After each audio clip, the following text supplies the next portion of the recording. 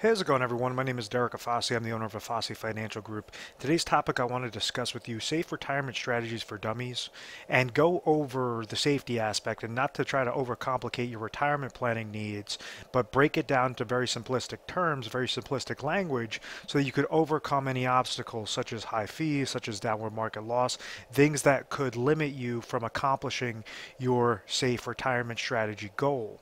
The very first bullet point that I have up at the screen talks about max growth or max income. And this is where you have to determine whether or not you want something that's going to be safe in more of the savings aspect or something more of the investment aspect.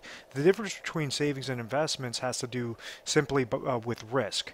You know, with any sorts of savings accounts, those savings accounts are going to give you more of either a fixed percentage rate year by year or a consistent percentage rate year by year, and most importantly is going to eliminate any downward market losses or any losses to your portfolio. The person that's looking for that safe, consistent gain or that fixed gain is giving up the potential for maximized growth within that account.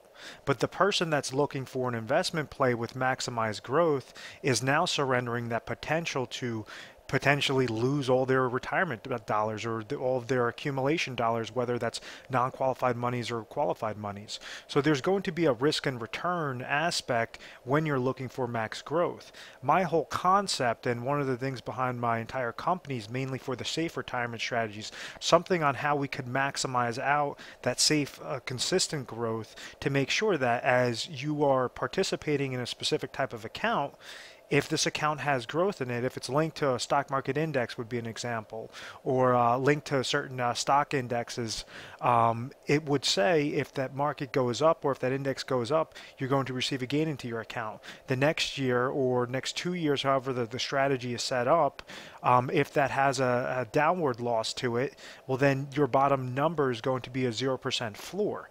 So what that's doing is it's allowing you to have the power of compound interest working in a positive direction because it's interest on top of interest on top of interest, while eliminating the different things that could hinder that growth, such as fees and most importantly, downward market losses. If you have somebody that has money with investments with mutual funds, you had large growth in the market from 1980 through 2000. You had over 1,000% growth into the market. Now those individuals were brainwashed essentially thinking that, you know, the market's always going to be going up. As long as I keep my money in the market, there's not going to be a risk associated with that account. And unfortunately, we've seen dips in 2000s. That's why it's known as the lost decade. Especially in 2008, we had a large market shift that took place, and a lot of these individuals that were baby boomers that were looking to retire might have had $1 million, might have had 500,000 that they've accumulated in their 401k, their IRA accounts, and then they saw that get cut in half and fall significantly because it was still tied to a risky aspect. There was no safety tied to those types of accounts.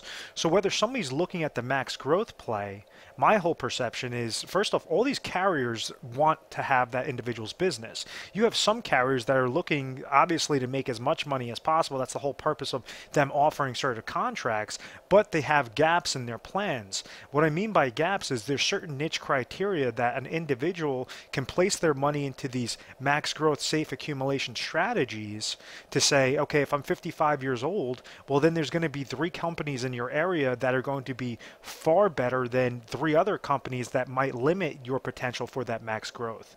The next aspect is max income. So if you have a certain strategy, rather than just going to a random company and saying, yes, I want to go invest hundreds of thousands of dollars with you, each company is going to give their offer. The point that I'm trying to hit home is you want to go with the correct company that's going to give you the correct offer. You want to make sure that your plan is customized. If you have a max income goal, or if you have a max accumulation goal, max growth goal, those are going to be 2 separate factors to consider. And you're going to have, you know, 3 major scenarios that come back with the max growth goal and 3 completely different scenarios that come back with the max income. So you just want to be mindful of eliminating the negatives, eliminating the fees, eliminating the downward market loss, and then that you control the chips with retirement. You have these carriers out there, you have hundreds of different carriers, and each carrier has their own slew of contracts that's being offered, you know, in between 3 to 5 different contracts. So therefore, you have over 1,000 different scenarios for your specific situation that's going to work out much better than, you know, your neighbor that might be 2 years older than you or 10 years younger than you, whatever the case may be. So you just want to make sure that you're controlling the chips, and does it make sense? If I have a specific goal, where can I place my dollars into that company, the smallest amount of dollars possible into a specific contract to optimize out the most amount of benefit? And that's, once again, we're honing in on that safety, the safe retirement strategies. One of the couple of things I mentioned, as I said, fees, losses, and outliving your money.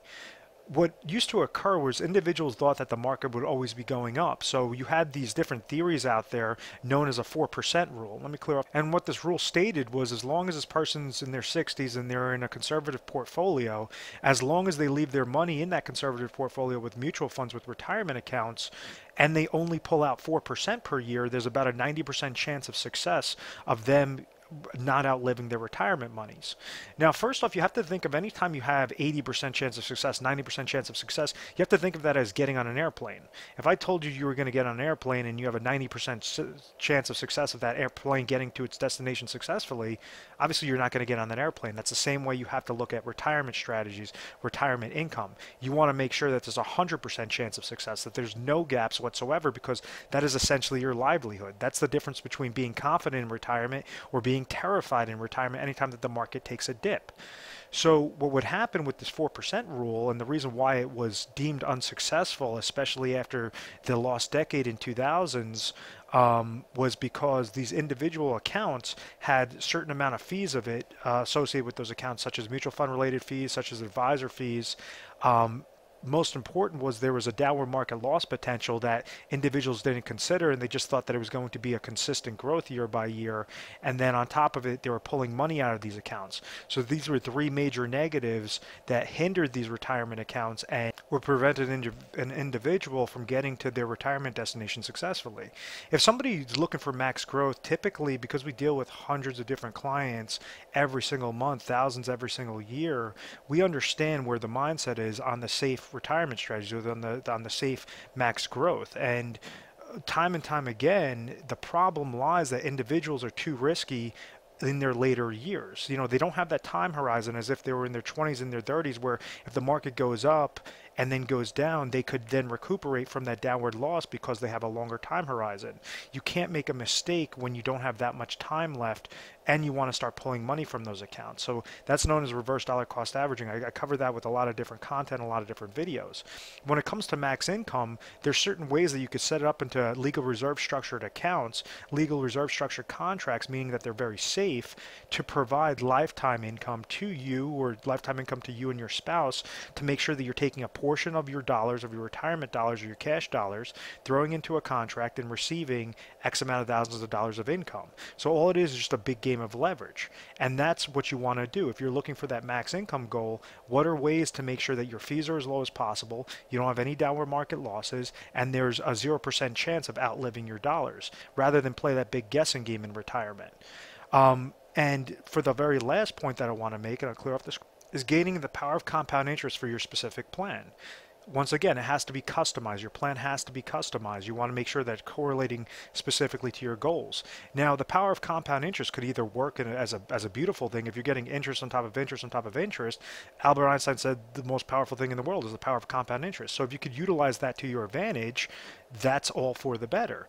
But that could also work against you. If you having the combination of fees, of losses, of pulling money from your accounts, that's the computation, that's the compound effect, the power of compound interest working against your accounts, and that's what's forcing you to outlive your retirement dollars.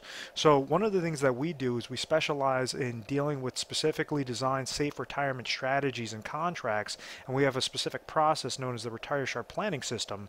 And on average, for each individual that gives us a call, we'll go and we'll speak with them, we'll help them figure out what their goals are, and we'll give them recommendations. The recommendations go through this process of the Retire Sharp Planning System, which on average we go through over 1,200 different scenarios, companies, products, strategies, all of those different aspects before we give our top 3 recommendations, to make sure that we're doing a system of checks and balances before we're giving you those top recommendations, so you're very confident in retirement. But we're not going to be the risky guys. You know, we understand our place, we understand our niche. It's mainly for the person that wants to see safety, preservation, max distribution to their accounts, and that's the way that we try to educate, and we try to say, listen, look at what the negatives are, prevent those negatives, and make sure that you're optimizing out, what those positives are.